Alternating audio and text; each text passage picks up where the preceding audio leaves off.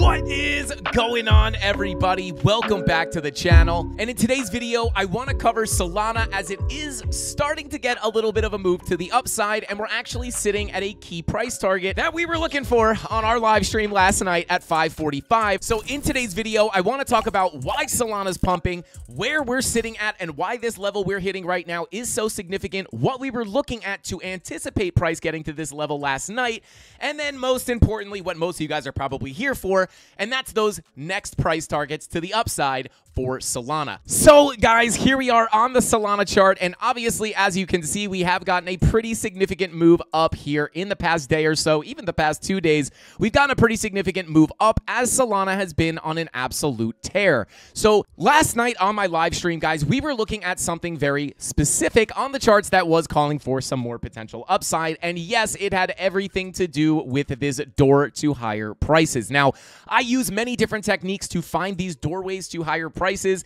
and typically when we have one of these on the chart, we will see price kind of tap its head on these levels, but as soon as we're able to decisively break through it, we oftentimes see a big move to the upside. Now, yesterday, Solana started excitingly cracking this key level, which is the doorway to higher prices, and I'll get a little bit more into what that level actually is and why it was making us anticipate higher prices for Solana. But you can see here we also had a naked point of control, but that was just more as a level of resistance, so I'm going to go ahead and hide that for now. But as you can see, we were able to crack over this doorway to higher prices yesterday, and we wound up flipping this level to support and then getting the bigger move to the upside. Now, on top of just the fact that we had a doorway to higher prices here, we also had a green dot on market cipher B right here, which oftentimes will give you a big move to the upside. And then on top of that, we also had our 2-day green dot as well as our green dot on the 3-day confirmed, right? So not only were the higher time frames potentially looking for more upside on Solana, we also knew that we were actually starting to hit a very key level right here at about $80,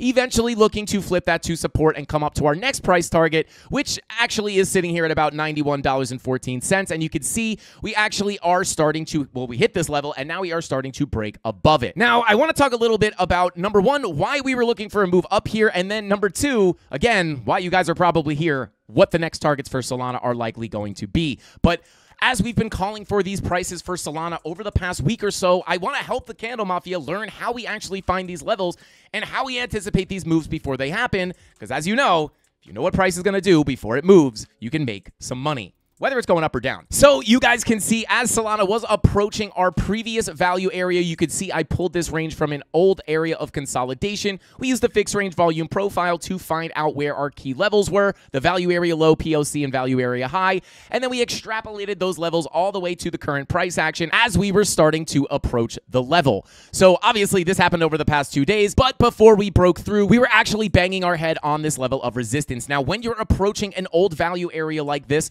or as I like to call these naked value areas, because once we left this range, none of these levels were tapped again, right? Making these levels quote unquote naked. So as you come up and you approach these levels and you start knocking on the door of this previous value area low, because that's oftentimes what these doorway to higher prices are, they're simply the value area low of an old range. And we know if you're able to break above that value area low, hold it as support, the next likely place for price to go is, that's right, the POC, or essentially for the most part, oftentimes the midpoint of the range.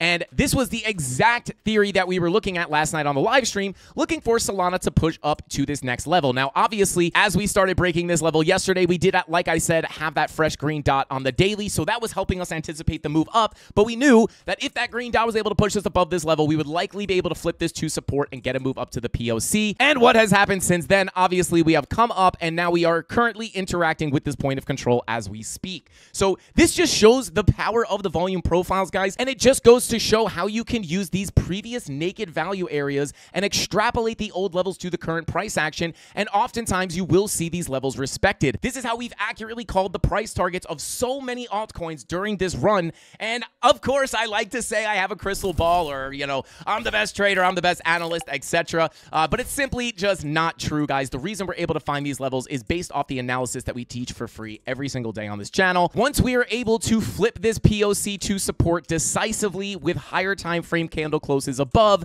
the next likely place for price to go is going to be that value area high sitting at about $107. So in my opinion, guys, if we are able, right? Trading and technical analysis is usually an if this then that statement. It is not just because we are above this POC does not mean we are just going to instantly moon to the value area high. But if price comes up and starts flipping this POC to support, more than likely we will start our journey to that value area high, again getting us to that $107 target. So I do think if we're able to flip this POC, $100 Solana is definitely going to be in the cards here for the near future, which would give us a lot of confidence to hit that $100 target or $107 target. And guys, even the higher time frames are starting to look like they are in agreement of another move to the upside for Solana here, as we now have a fresh green dot printing on the weekly time frame with our fresh money flow crossover into the green. Remember, these weekly money flow crossovers are nothing to scoff at because they typically indicate that a longer term uptrend is likely to continue as long as that money flow keeps coming up into the green. Now, you guys might be saying to yourself, Frankie Candles, what happens if we flip that POC to support and we wind up getting a very big move to the upside and we wind up breaking out of our current volume profile? So if we come up here,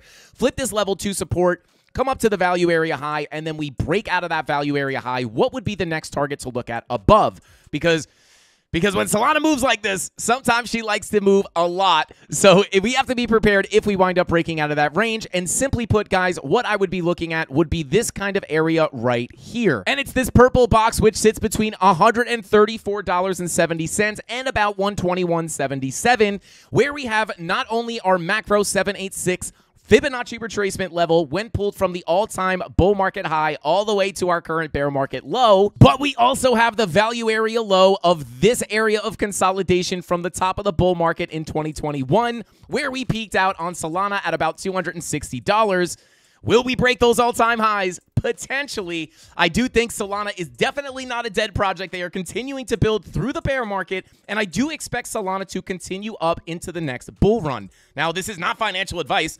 Sure, Solana could go to zero. It almost went to zero one time already. But I do believe that Solana will continue to grow throughout the next bull market. But, guys, we also have, besides that 786 Fibonacci retracement level, we also have the value area low of our macro range, which at that point, we could also treat, just like we're treating this area of consolidation, we could look at this as some kind of a range. And once you're able to get above that value area low, that will be the next doorway to higher prices once you get up to that value area low right here. And then once you flip that to support, you could begin your journey to the top of that range, which brings you up to that $200 level. Now, guys, I'm not saying Solana's on its way to $200 right now, but I'm not going to lie, I felt kind of crazy calling for $100 Solana before we got a break into this range.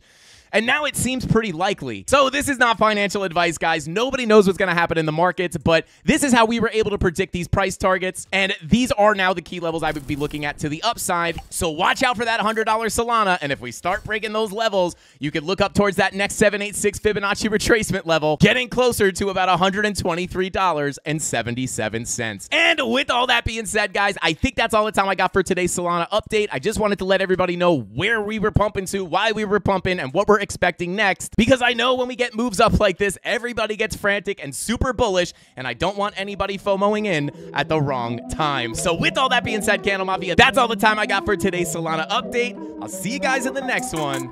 Frankie Candles out. Here we go, at the top of the class on a roll, and it's time to run it up, yeah, you know.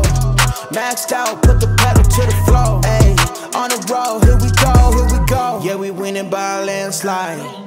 Never see me coming on my landmine. Yeah, I ain't taking orders in command, like, yeah, you about to see me under